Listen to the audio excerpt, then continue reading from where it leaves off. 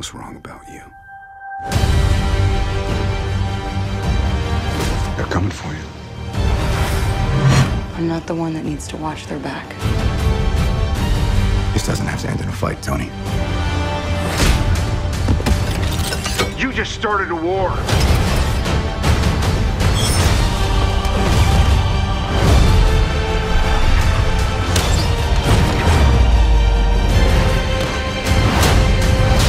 Stay down. Final warning. I could do this all day.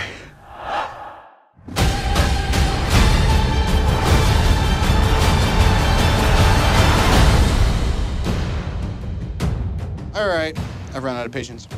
On to roost! Hey, everyone. All right, well, good morning, Metro. And good morning to those in the nursery and to our online community. Welcome to our God on Film Summer Series. And, I took a class in seminary called Real Theology. And so I kind of learned in seminary that every movie has some kind of theological meaning that you can extract from it. And so that's kind of what the hope is for the next several weeks, that we're going to take out some of these movies that are considered to be this summer's biggest blockbuster movies, and we're going to extract some theological themes to it. We'll do it to the best of our ability. So just by show of hands, how many of you in this room actually saw the movie Captain America: Civil War? Let me see your hands. Okay. Oh, wow. It's like maybe 30%. First service was more than half.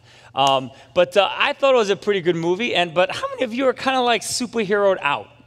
Like you're just tired of these movies. There's like 4 or 5 of them come out every season of life. And so I think like I'm kind of in that boat. But then the setup team and I, we went to go watch X-Men on Friday, and we actually enjoyed the movie. I know a lot of people don't like it, and it got terrible reviews, but we thought it was a pretty good movie. And so, but this movie, Captain America, really what we find is that Captain America, or Captain Rogers, is confronted with 2 major choices, heroic choices we call them.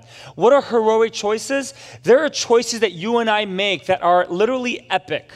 They have an opportunity to steer our life in the right direction or really cause serious consequences for us to experience in our life. Those are the epic decisions, like about maybe who you should marry. That's epic, isn't it? That's an epic decision. Perhaps maybe thinking about a vocation you need to pursue that goes kind of different from the kind of life that you're living now or the job that you have now. Or maybe a vocation in which you feel like maybe will get your parents upset, that if you decide to go that way. But those are epic decisions. Decisions of you committing your life to Jesus Christ. That's an epic decision. A decision of maybe getting a divorce or not. That is an epic decision. A decision to potentially say, you know what, I'm going to stay sexually pure till I get married. Those are epic decisions. There are so many different types of decisions that we come through. And so Captain Rogers had 2 major decisions he had to make that were of heroic proportions. The first one was, does he sign the Hero Registration Act? Now, what that basically is that about over 100 countries got together, and they concluded that the Avengers need some accountability, that they have to have greater authority than the Avengers, because if they don't, then innocent lives will be taken, and countries will be literally destroyed as a result of it. And so they concluded that they needed to sign this. Well, Iron Man was all for it, and a couple of other the Avengers were really for signing this. But Captain Rogers, Captain America, was struggling. He struggled tremendously about signing it. And so the choice was, does he sign this Hero Registration Act, or does he not? And if he doesn't, there are some severe consequences to it if he does not sign it. The other challenge or choice that he had to make was, does he save his lost friend, Bucky Barnes?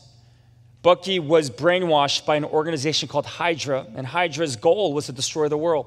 They were a terrorist group, and he was brainwashed by them, and so they would often use him to do different types of terrorist type activities. And in this movie, Bucky was linked to blowing up the city Vienna, and it killed world leaders and innocent lives. And so as a result of it, the Avengers, the government were after, nations were after Bucky. And Captain America had to make a choice. Do I save him and try to restore my relationship with him, or do I actually help the authorities catch my long-lost friend? Major decisions. one of the most important things that you will ever do in your life on a daily basis are actually linked to the choices and the decisions that you're making. What kind of choices and decisions are you making today? Is it bringing you life, or is it actually killing you? A lot of times when we make poor decisions, I find that many of us, we kind of live our life in the past. Do you know what that's like? Kind of always thinking about what could have been, should have, would have, could have, if things would have changed. And sometimes because of some of the traumatic experiences of our past, we can't seem to get out of it. And we always think and lament about some of the things that could have been or should have changed or should have happened in my life as a result of it. And many of us, we live in the past, don't we? And listen, it's important for us to learn from our past, but to live in our past is toxic and is not why you were put on this earth for. And so today, what I'd like to do for us is that I'd like for us to unpack a passage of Scripture and talk about this movie and try to figure out how can we make heroic choices in our life. Because the only thing that's the most important thing for you to focus on is the moment that is right before you right now and the choices that you have to make today in the present today. Nothing in your past. And we want to look at through this passage in Genesis chapter 22, through the story of Abraham, how do we begin to make heroic choices that actually allow us to experience God in a deeper, deeper way? That's what I'd like to talk to you about today. So if you have your Bibles, please turn with me to Genesis chapter 22. And we're going to look at the first 18 verses. Some of you would actually like that. And then some of you, it would be difficult. All right, Genesis chapter 22. Verse 1, sometime later, God tested Abraham. He said to him, Abraham, here I am, he replied. Then God said, take your son, your only son, whom you love, Isaac, and go to the region of Moriah, sacrifice him there as a burnt offering on a mountain I will show you. Early the next morning, now you got to know that Abraham pulled an all-nighter here. He didn't go to sleep. He loved his son, Isaac. It says in verse 3, early the next morning, Abraham got up and loaded his donkey. He took with him 2 of his servants and his son Isaac. When he had cut enough wood for the burnt offering, he set out for the place God had told him about. On the 3rd day, Abraham looked up and saw the place in the distance. He said to his servant, stay here with the donkey while I and the boy go over there. We will worship and then we will come back to you. Abraham took the wood for the burnt offering and placed it on his son Isaac, and he himself carried the fire and the knife. As the 2 of them went on together, Isaac spoke up and said to his father, Abraham, Father? Yes, my son, Abraham replied. The fire and the wood are here, but where is the lamb for the burnt offering? Abraham answered, God himself will provide the lamb for the burnt offering, my son. The 2 of them went on together. When they reached the place God had told him about, Abraham built an altar there and arranged the wood on it. He bound his son Isaac and laid him on the altar on top of the wood. Then he reached out his hand and took the knife to slay his son. But the angel of the Lord called out to him from heaven, Abraham, Abraham. Here I am, he replied. Do not lay a hand on the boy, he said. Do not do anything to him. Now I know that you fear God because you have not withheld from me your son, your only son. Abraham looked up, and there in a thicket he saw a ram caught by its horns. He went over and took the ram and sacrificed it as a burnt offering instead of his son. So Abraham called that place, the Lord will provide. And to this day it is said, on the mountain of the Lord it will be provided. The angel of the Lord called to Abraham from heaven a second time and said, I swear by myself, declares the Lord, that because you have done this and have not withheld your son, your only son, I will surely bless you and make your descendants as numerous as the stars in the sky and as the sand on the seashore. Your descendants will take possession of the cities of their enemies, and through your offspring, all nations on earth will be blessed because you have obeyed me. This is the word of God. Let's bow our heads for a moment of prayer. So God, we come to you with this rich text. We ask that you would speak to us. Teach us how we can make better choices in our life, heroic choices of macro proportions. So God, that we can live our life side by side with you. I pray for those in this room, God, who are horrible at making the right choice. I pray for those in this room that stumble almost on a daily basis because they make the choices that don't lead to you. I pray that you'd really speak to them, empower, convict, encourage. And I pray that the words that come out of my mouth and the meditation of all of our hearts in this room, I pray, God, that it will be pleasing unto you. And all of God's people said, amen. All right, so Abraham is confronted here with 2 with a major decision he had to make, all right? And the decision is, does he offer his son as a sacrifice? Basically, let me just translate it to you. Does he kill his son at the altar, or does he use human logic and starts to reason with God and talks God out of it, or talks himself out of it? How many of you have ever done that? You use human logic and you try to talk God out of something that maybe you feel like he's leading you or encouraging you to do. Abraham had every right to do this. He really did. Because in chapter 15 of Genesis, what happens there? God promises Abraham and says, through you, through your offsprings, it will be so numerous, it'll be as much as the stars, more than the stars in the sky. And he promises him that. Right? We talked about last week about the promises of God, that that's what faith is living into it. And here is Isaac. He's living into that promise. And so he could have told God and said, God, you're going against your promises. And he could have tried to reason with him. But what does Abraham do here? He doesn't do that.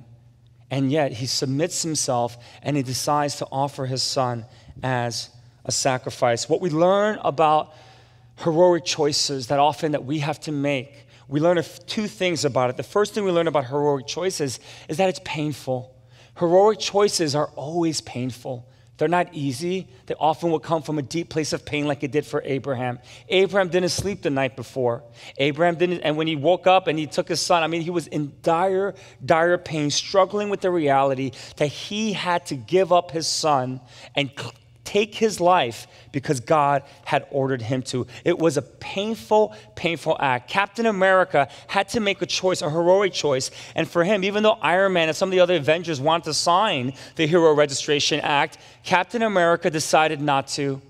He said that he didn't want the choice. He didn't want the government to take away his freedom to choose. He felt that, honestly, the world was in a more dangerous place if the Avengers had that kind of authority over them. So he did not sign it, and that created a rift between he and Iron Man. And we see that sort of progress within the movie. He also made the choice to save his friend Bucky, even though Bucky never asked for it. And as he saved his friend Bucky Barnes, what ends up happening then is he is wanted, and he is liable for all the crimes that Bucky has committed. And so what we learn in this passage is that when God calls you to make a heroic choice, it's often quite painful. It's not easy. It's not easy. I still remember the day when I got married, a few months into it. My wife and I, we finally decided after a long ordeal of just praying and trying to figure out if this is where God was leading us to go into ministry, we decided to take that calling. And one of the things is that I really felt God was calling us to move to California for me to do my graduate studies out in LA. And I knew that would be very difficult. And when my wife agreed that she would do this, she said, only on one condition: you got to tell my father. And I knew I had to, but I didn't want to. Because my father, he's like 5'6", 5'7" in law, but he's scary to me, right? Because my wife's family, I call them the mafia. They stay together. You don't take the family and go move to another side of the country. Like, there would be severe consequences if you decided to do that. So I saw him as the godfather. And so I knew I had to tell him that I'm going to take his daughter and quit my job, a nice job working at NBC, and move over and be a pastor. And he's not a Christian. So I knew he wouldn't get this. So I told my wife, okay, I'll tell him eventually. So we set a date when this was going to happen. I prayed about it. I had people, my friends, pray for me. The day that we were going to go down to Edison, New Jersey, and to have dinner with the family and to tell him, I was nervous that entire day. It was painful. Just being at work was painful. Like, I wish I'd taken a day off, right? Because I couldn't stop thinking about it. I just thought he's going to react so negatively to it. He's going to sort of take a chair, maybe throw it at me. I was just thinking of the worst things of what would happen to me. And we go there, and it was just such an amazing evening. He was having so much fun. We enjoyed a meal together. He was really happy and cheery. And the happier he was, my heart sunk because I knew I was going to break his heart.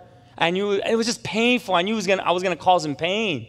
And so we get to dessert time. We go into the living room. We're eating like our watermelon and our peaches and apples and stuff. And that's usually the Korean choice of dessert. And so we're eating that stuff. And then my wife just keeps looking at me. And she just says, hurry up.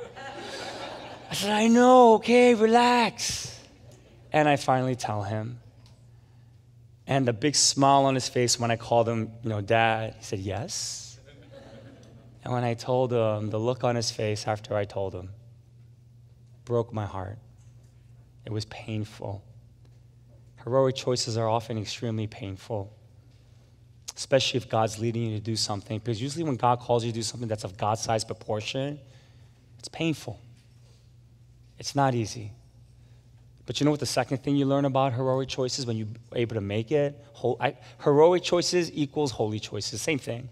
Holy choices or heroic choices. You know the second thing I learned after I told that to my father-in-law is that heroic choices often open the doors for us to encounter God.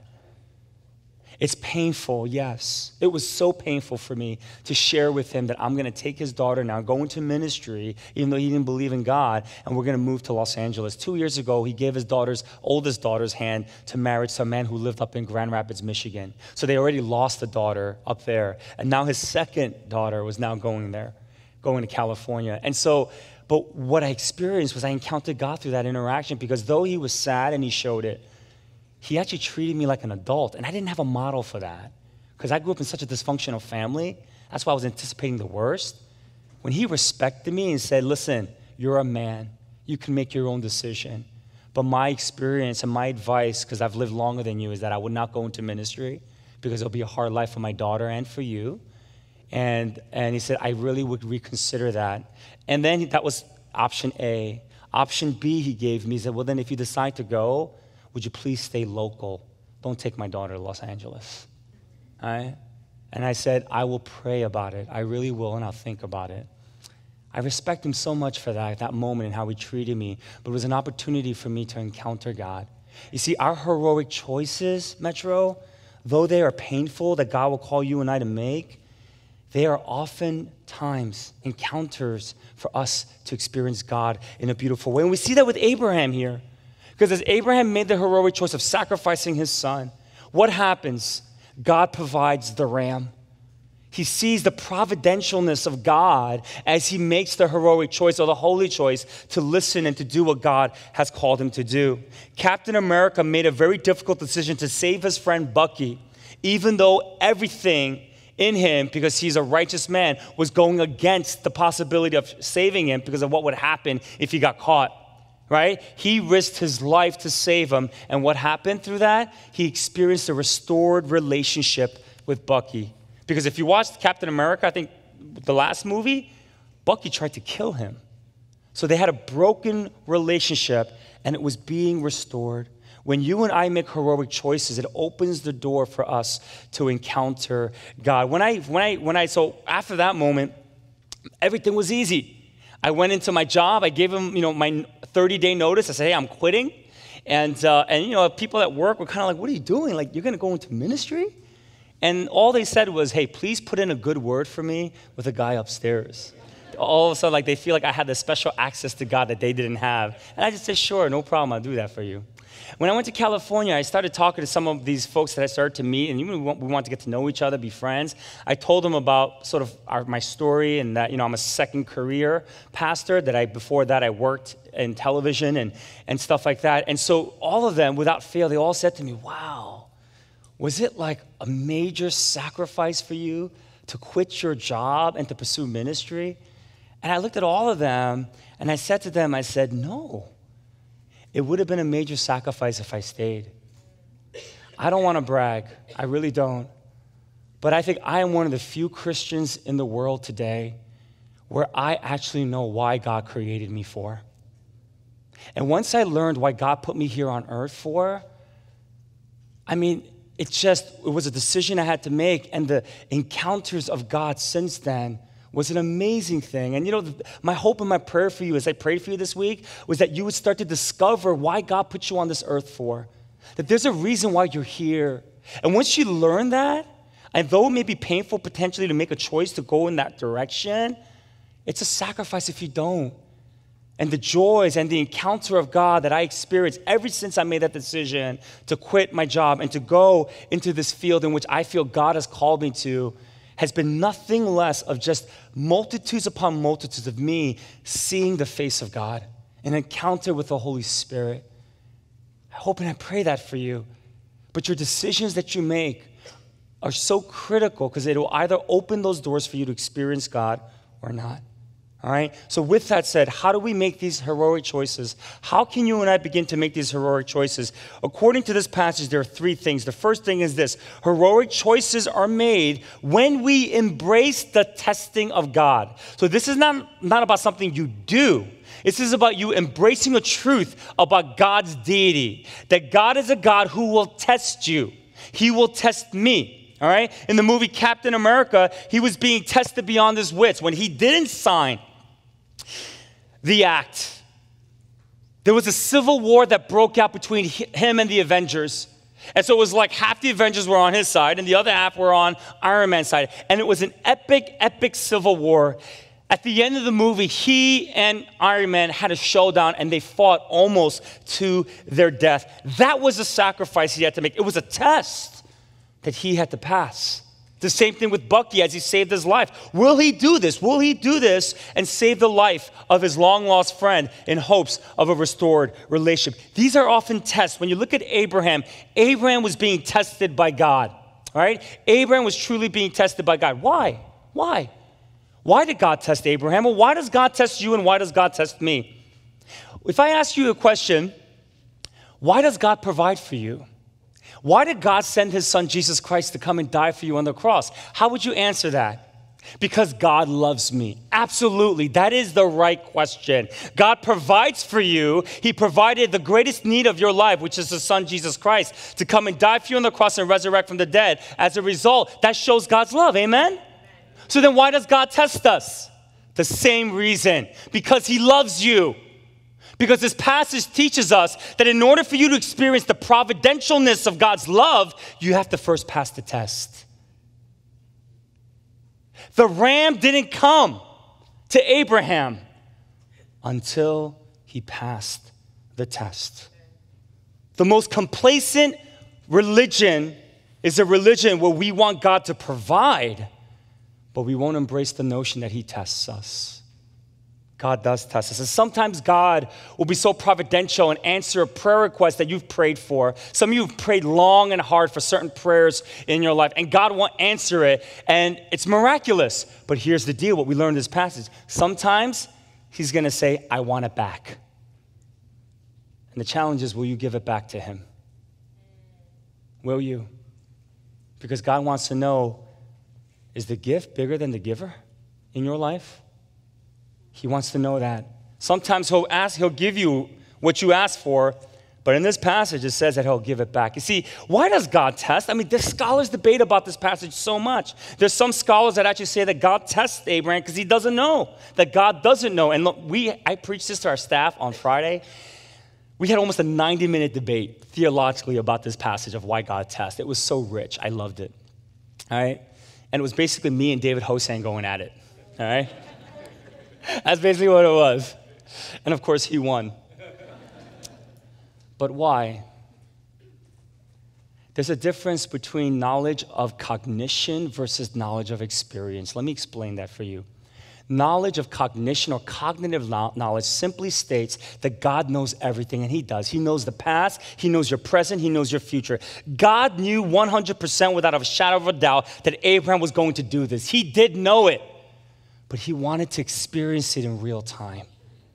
That's the experiential knowledge that God is looking for. It's the same thing when there's ample evidence throughout the Bible where God desires for you and I to act out our faith and worship regardless of the fact that God may know our hearts. That's why he wants you to pray all the time. You may pray for certain things, and God may already be setting it in motion, but he still wants you to pray because he wants to experience you and experience the reality of what you're praying for in real time with you. It's an important thing. That's why you should come to worship and worship God. God may know your heart, but there's sort of a real-time experience that God longs for that makes it so real and rich when you experience it that way. Your kids know that they love you. I think they know with their minds. Your wife and husband know that they love you. Your parents should know that they love you. But there's something to be said about cognitive knowledge that kind of makes it dry, doesn't it? The experiential knowledge of experiencing that love in real time is so much richer, isn't it, Metro? And that's why God also longs for the experiential of it.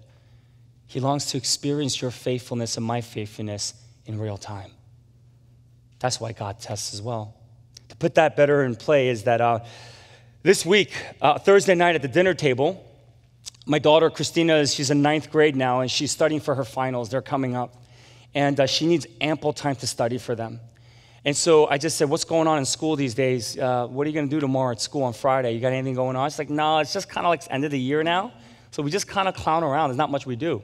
I said, oh. I said, well, you know, why don't you just take the day off and stay home tomorrow? And she looked at me like, what? My wife looked at me like, are you crazy?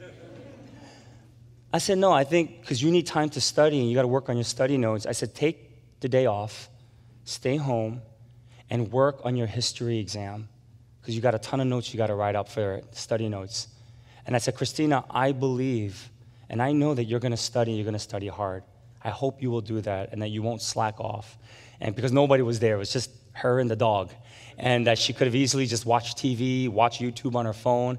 I said, I do know that you're going to make the right decision. She goes, of course I am. I get home that night and I said, hey, how's your day? And she goes, oh, my brain is fried. I just studied all day. It's painful. She goes, can I take a break? I said, absolutely. But there was this joy of experiencing what she just did that made it so rich for me to appreciate her more and say, you're such a hard worker.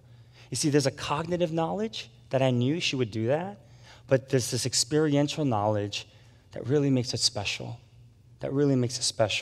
And that's kind of what happens here with God, with Abraham. My professor in seminary, Dr. Bobby Clinton, a great professor on leadership, he says that every day God is going to give you a pop quiz. Every day. And the challenge is, will you pass it or not? A pop quiz like if somebody cuts you off and gives you the middle finger, how are you going to respond? It's a pop quiz. A pop quiz like you go to Costco's and the line is just exceptionally long and you're just like, what's going on with this line? And the cashier is just taking forever. They're talking all day to the customers. You're like, stop talking and work. That's a pop quiz. A pop quiz, maybe you've heard somebody gossiping about you. How are you going to respond? He says if you fail it, you can't move and progress forward in your life. But if you pass the daily pop quiz that God gives to you, then he'll open doors and greater responsibilities will come your way. And the quizzes get bigger and bigger and bigger. And you get to see the glory of your God. I failed the pop quiz yesterday miserably. I don't know what was wrong with me. But I think for me, it was like that time of the month for me. And guys get it too. Really, we do. And my wife, I was mean to her probably 5-6 instances throughout the day. And there was no reason for me to be that mean to her, but I just was. I was yelling at her at times. I got back from a workout in the morning and had to get my daughter ready for tennis practice. And so she's trying to talk to me and I'm just busy. And she kept saying, Peter, Peter, Peter. And then I just said, what? And she looked at me like, what's wrong with you? And that happened about 5 times yesterday. And at night, she said, you better pray and repent to God how you treated me today. I said, I will. I'm so sorry what I did. She goes, no, you pray and repent to God what you did to me today. Right? I failed. I did. I failed the pop quiz yesterday. The thing is that you will fail. But I woke up this morning, and you know what I held on to? I held on to the promise that his mercies are new for me every morning. And I might have fell miserably yesterday, but I'm going to get back up, and I'm going to do my best to pass it today. Pop quiz is that you experience it every day of your life. God will test you. He tests you because he loves you. He tests you because he wants to provide for you, but you got to pass the test. If you don't, the providentialness of God in your life will be something that you will not experience. A lot of you think his providence comes without you passing the test. It doesn't happen that way. You got to pass the test in order for God's providence to happen in your life, all right? The second thing we learn about heroic choices is that it's made when we obey God. Now let's get to the doing here. It's made when you and I obey God. The very last verse here in 22, verse 18 says, and through your offsprings, all nations on earth will be blessed because what? You have obeyed me. Our obedience to God leads to the heroic choices. If you want to make right choices, all you have to ask is, God, how can I obey you within this choice that you're asking me to make today? How can I obey you in the choice of, do I get a divorce or do I actually work really hard on my marriage, right? My hope is that you would work really hard on your marriage. The easy way out is to get a divorce, right? Now, there's different circumstances for different people, all right? But for many of us, we like to find the easy way out. But am I going to work hard for these choices? The choices, some of you might be engaged to get married to somebody. I'm not trying to break up your engagement. But you got to ask yourself, God, do you want me to marry this man or this woman? That's important. You got to stop making your own choices and try to live and know that God wants you to obey him. And so that's a critical choice that you have to make as well. Abraham obeyed God even though it didn't make sense. It was crazy. I mean, if I brought my son up here and I said, I'm going to sacrifice him today, I bet you all you guys would jump up on the stage and you would hold me down and call the cops. Right? It's crazy. That's how reckless he was in his obedience to him. Man, I pray for that. I really do. Remember what faith is. I told you what faith was about last week. It's about you knowing the promises that God has given to you and you living into those promises. Those promises don't come alive in your life unless you're willing to live in it. I talked about obedience last week. I've been talking about it last couple of weeks. Josh preached on it 2 weeks ago as well. I know this Wednesday night service, he preached on obedience. There's a common theme here. Obedience, what you need to know as a Christian, it's not optional. It's a command. God commands you and I to be obedient to him. And you don't obey him so that you can be accepted by him. No, he's already accepted you through Jesus Christ. And so because he's accepted you, that's why you and I should obey him. Obedience is important. But many of you take that obedience and you really take it and hold it as a very low option in your life. And some of us, we pervert God's grace and say, I don't have to obey because at the end he will forgive me. I mean, God never wanted to give you his grace so you can pervert it and decide to disobey him. His grace was in hopes that you would learn to live a radically obedient life to him. You see, salvation is not from works. I talked about this last week, but it surely is for works. You will do good works if you say you're a follower of God. I love Abraham here because when he told Isaac, Isaac said, where's the lamb? And he said, don't worry, God will provide. That word provide in the Hebrew literally means to see, to see. When you and I obey God, get this, you will see God. When you and I obey God, you will see God. Now, how do we obey God? Well, we have a much higher advantage than Abraham did because we have the Bible. The Bible, in terms of how you are to live your life in every area, the Bible tells you how you and I are to live our lives. It's the perfect rule. And how? So we have to devote ourselves to the scriptures and to learn, because as we learn the scriptures, God will speak to us in deep and powerful ways in how we are to live our lives. Many of us make choices that are contrarian to the Bible, and then we pay the consequence for it. And many of you are doing that right now. But you got to know what the Bible says. You got to be a student of the Word so that you can learn how God wants you to obey. So I want to encourage you to sign up for Pastor David Hosang's Summer UG on Philippians. It'll be during, I think, the third service, right? 12:45, I think, or something like that, to like 2 o'clock or 1:30 or something like that. But I encourage you to take it because it's going to be an inductive study on the book of Philippians. But what he's going to do as you do this inductive study, he's going to teach you how you can study the Word, how you can become a student of the Word. And you guys don't know that David Hosang was a professor at New Testament at a couple seminaries around this country and also in Canada region. So he knows how to teach the Bible and how you can study it. I encourage you to do it. The other thing is you got to also read it on your own. I encourage you to read like just a heading within a chapter. So like some chapters have 4 or 5 headings. Some of them are about 8 to 10 verses. Just read a heading, meditate on it, and ask 2 questions. God, what are you like in this passage? Journal about that. Second thing you ask yourself, how do you want me to obey you based upon this passage? That's a great question. What are you like? How would you like me to obey you now? You ask those 2 questions when you read the Bible, it will come alive in you, right? So many of us, we complain, oh, the grass is greener on the other side. We always look at the other side, right? We look at other people's marriages, and maybe ours is lackluster, and so we say, wow, look at that wife. Like, she irons her man's clothes. She wakes up early in the morning and makes breakfast for her man, right? We compare we do that all the time. We compare. Look at that guy's job or that girl's job. So amazing. And oh, look at this girl's life. Look at who she's dating. Woo, man, it's amazing.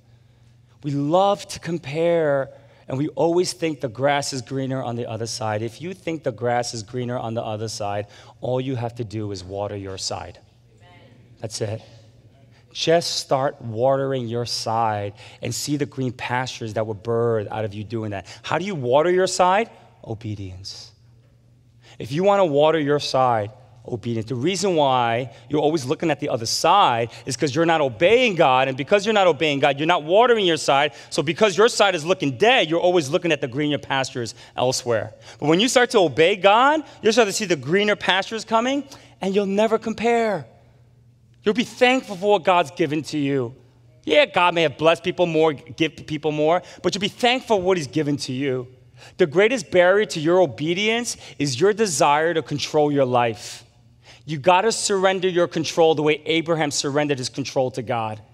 Your desire to control your life is the greatest barrier for you to live a disobedient life and make terrible choices that often have severe, severe consequences in your life.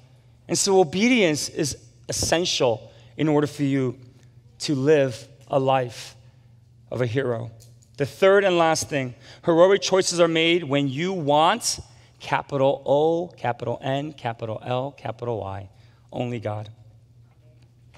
Heroic choices are made when you want only God. Bucky says in the movie at the end, he says to Captain America, he goes, I don't know if I'm worth all of this. You're in such a mess because of me. And Captain America says, you're worth it all. You see, for Captain America, what was enough for him was his relationship with Bucky being restored.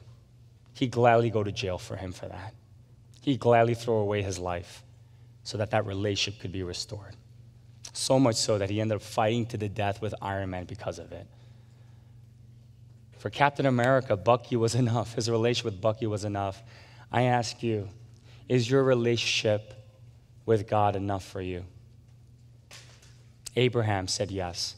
He gave up his son and said, God, you're enough for me. Is our faith focused on our hope and our expectations, or is it actually just focused on God? Here's the thing. Are you willing to follow God if there's nothing in it for you?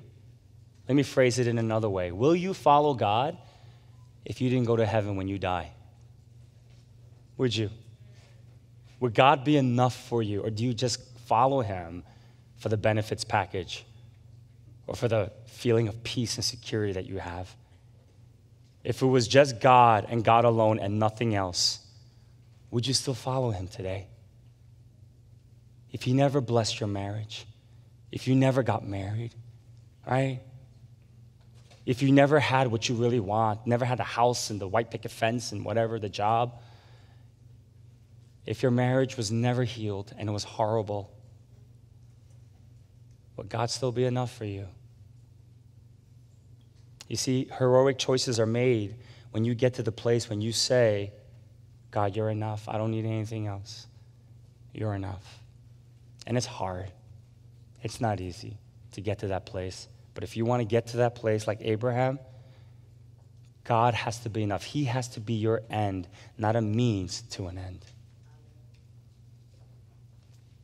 My wife and I decided to do a vegan fast in May. And I've always wanted to do a real long-term fast, but I didn't think I could fast solids, food, for an entire month. And so I just thought, you know what, I'm going to do a vegan fast. I met up with one of my mentors in California, and he said, you know, that's a good kind of a way to fast. He fasted for 60 days, like doing like a vegan fast. And I thought, well, that's a good idea.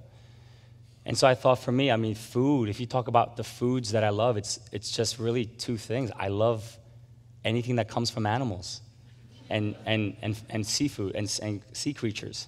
All right? I love meat. I love cheese. Love milk. I mean, I love all that stuff. So I said a vegan fast would be really hard for me, just to eat stuff that's not from animal. And so my wife and I decided to do it for the month, and I got to tell you, it was hard, but there were moments where I felt like it wasn't that bad. Thanking God for that. I fell in love with a quinoa burger. I really did. And just to let you know, even though my fast is over, this Friday, I ate a quinoa. I decided not to eat a hamburger. I got a quinoa burger. That's how good it is. So, you learn new things. But the thing that was the hardest for me was that I gave up watching TV from Monday to Friday. That's hard for me because I love watching sports and the NBA playoffs and the sports and different things. I love watching the news. I mean, that's just my thing. I mean, I worked in the industry, so I'm into that stuff. And so giving that up was very difficult. And so why did my wife and I do that? Why did my wife and I decide to do that? Was it because maybe we wanted to lose a little weight? No, that wasn't the reason why. The reason why is that I confess to you very honestly that I struggle with the whole reality that God's enough for me. I do struggle with it. And sometimes I feel like I can say He is. Cognitively, I know it, but I need to experience it for myself and get to those points while I'm struggling and I'm like, man, I got to eat the salad thing again. Remind myself again, this reminds me that God is enough. That I have to realize that I don't have to watch a Yankee game. I don't have to watch what's going on in the Western Conference Finals and Eastern Conference Finals, because at the end, God is enough for me. Would you give God a chance if there was nothing in it for you? Would you give God your life if He gave you nothing back but Himself? Would you? My hope and my prayer for you is that all of you would be able to be like Abraham, and you would be able to answer that with a resounding yes. The only choices, the most important thing that you have to take responsibility for is the choices that you can make today. Some of you are dying in your life because of the poor choices you're making. And my hope and my prayer today for you is that you would make the right choices, the heroic choices of obedience, the choice where you know that at the end, God is enough for you. And as you do, may you experience the splendor, wonder, glory of your God shining down on your life. Let's pray.